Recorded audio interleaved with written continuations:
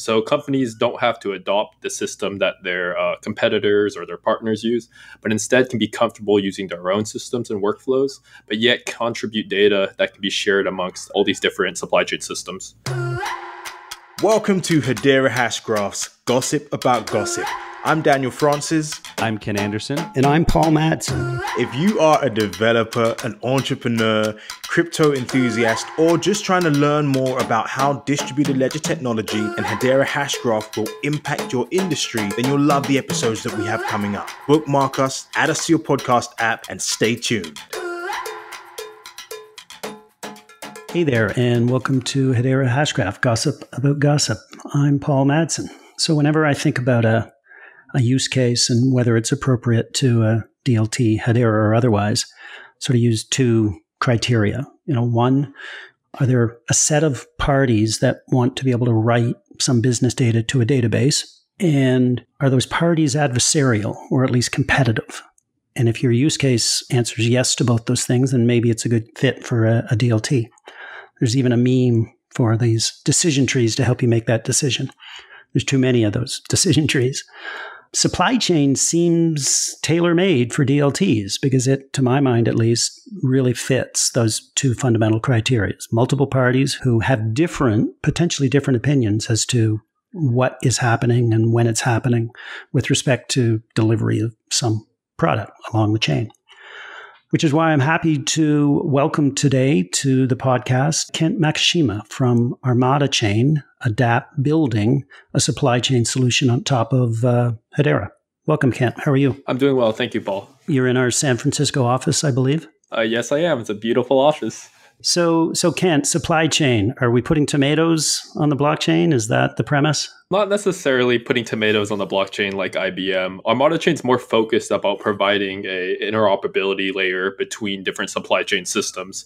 So companies don't have to adopt the system that their competitors or their partners use, but instead can be comfortable using their own systems and workflows, but yet contribute data that can be shared amongst all these different supply chain systems. Okay, so companies presumably have their own supply chain solutions, but arguably they don't work well together, and Armada's hub, if you will? Yeah, we're basically that hub that creates this collaboration network amongst companies. Okay, so hubs sound pretty centralized. How do you inject decentralization back into the solution?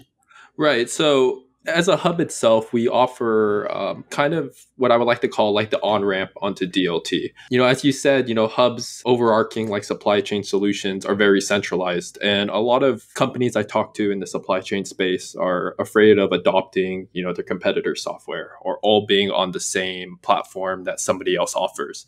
But instead, want to submit their data so that other people can use it as well. What we do is that we supply kind of the on-ramp onto Hedera Hashgraph, where companies can submit their information onto their ledger in an encrypted manner, where their respective partners can receive that data from real time from one of their other partners' supply chain systems.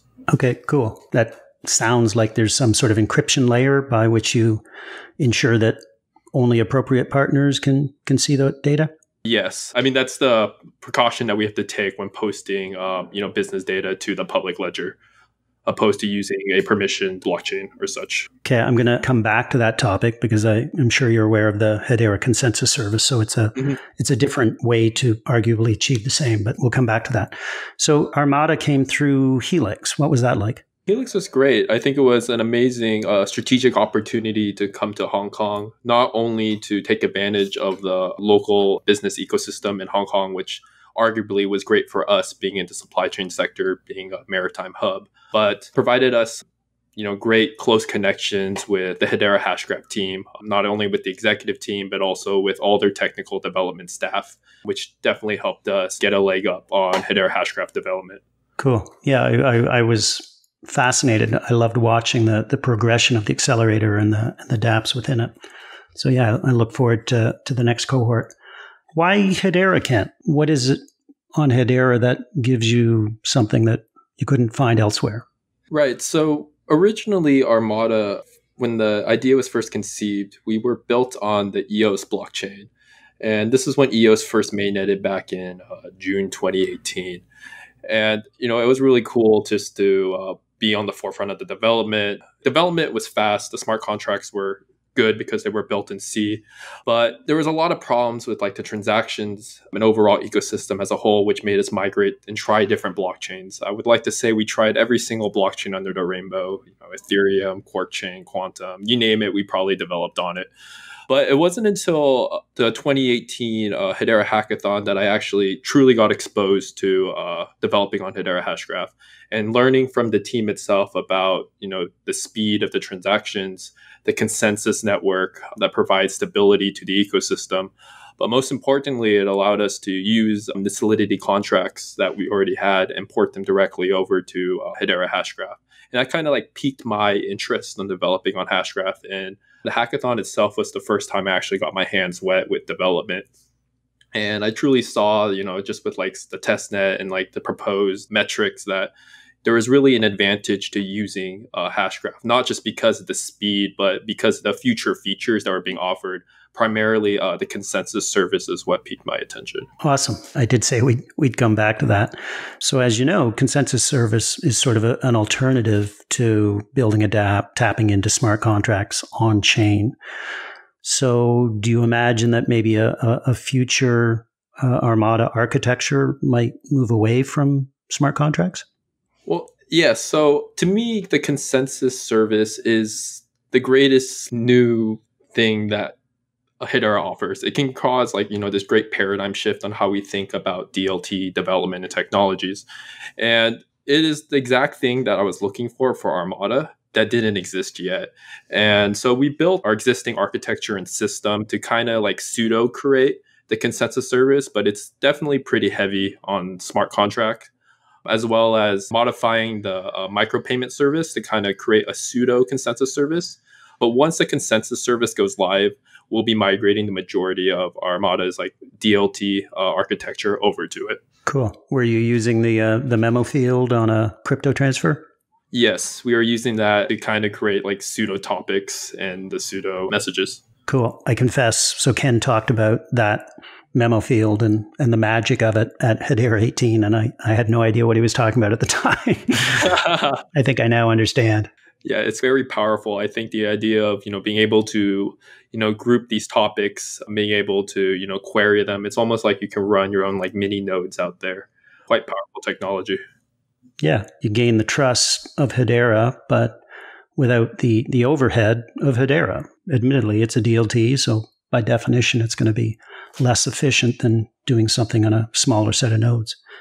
So you're a hub. Can you take us through a scenario by which two members of a supply chain interact via Armada?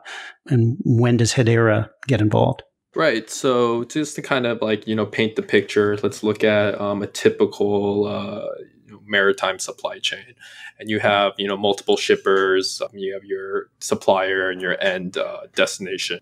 Each of these people have their own independent systems, whether it's SAP, maybe they use Flexport, or let's just say, for the sake of it, a different blockchain track and trace solution. And then there's also parties on there that use plain email, and they refuse to use some supply chain management system as a whole, which is quite common in the industry. So every one of these people in their system, we offer a unique integration into their software that can push data into Hedera Hashgraph. So this could be an integration working with Flexport, goes straight into like the email information, straight into someone else's supply chain management software. And while their data is being submitted to the Hashgraph, we have it encrypted through our layer. And so you have all this supply chain data that's still like floating, that's now stored in Hedera Hashgraph that can be pulled by like relevant parties, which form what we call like partnerships on the Armada platform. So these different companies, they create what we call like a partnership activity, which identifies this is what we're shipping from origin to destination. These are the associated parties that are involved. We all know that we're interacting with each other. And then they can all see the data being pushed to Hashgraph and then pulling that data down, which incorporates back into their systems. We do provide like a visualization layer, also another layer for decentralized applications to build on top of it to offer, let's say, a trade finance app, an analytics app for the data. But most importantly, we just provide a way for these companies to basically send data to each other in a secure and like auditable manner without having to share or moving on to someone else's system. Cool. I wasn't aware that you assume or at least allow for the possibility that somebody already has a blockchain-based supply chain system and they want to glue it together with somebody else. The industry as a whole, I think, is going to be moving towards collaboration. No, there's not going to be a single solution that's going to take over the whole industry. I mean, you rarely see that in any industry as a whole. But people are going to be so comfortable with their own workflows that they rather have a way that they can communicate with other people without disrupting, what they do at heart, which I think is where collaboration, interoperability systems like Armada is going to be successful in the future. Cool. I was reading your website earlier and you were talking about authentication, I think, in a different sense than authentication of parties, but perhaps authentication of data. And you talk about pinpointing exactly when and what was done, which to me seems a perfect summary of what ledgers do, right? That's what Hedera does. We effectively allow business events, whatever they are, shipping that tomato or something else, to be pinpointed in time and order. Mm-hmm. No, exactly. I think that's why the synergy between using Hedera technology along with like the Armada was the exact reason why we decided to use Hedera Hashgraph. Awesome. Kent, what about roadmap? What's next for Armada? Right. So right now we're working on fixing proof of concepts that we have. We have a proof of concept in Hong Kong in the trade finance field right now, with trade finance company uses Armada amongst their clientele, and then they can see the shipment data and can fulfill their settlements faster, as well as have a greater confidence of data that act upon instead of receiving all of the data at the end. So it's kind of more of like a real-time sense for them to see their clientele supply chain in action. Hopefully soon we'll have another proof of concept launching with a large supply chain corporation in Latin America.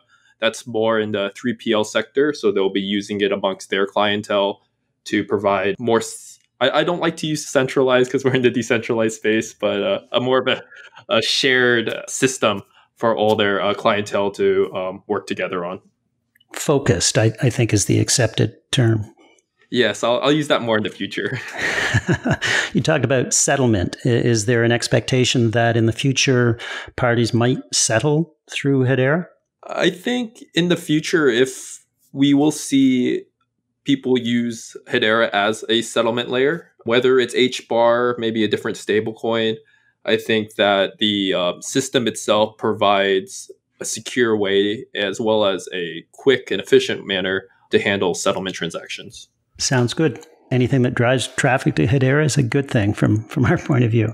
Kent, thank you very much. It was great chatting with you. I look forward to seeing Armada develop. Maybe we'll meet in the future. Thanks again. Perfect. Thank you, Paul. I appreciate the opportunity.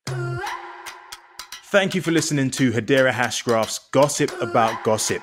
If you liked the episode, please subscribe, rate and review, and also share and tell your friends. Or connect with us on social media like Twitter, Instagram, etc. at Hashgraph, particularly if you want to leave us feedback on the podcast. We look forward to hearing from you.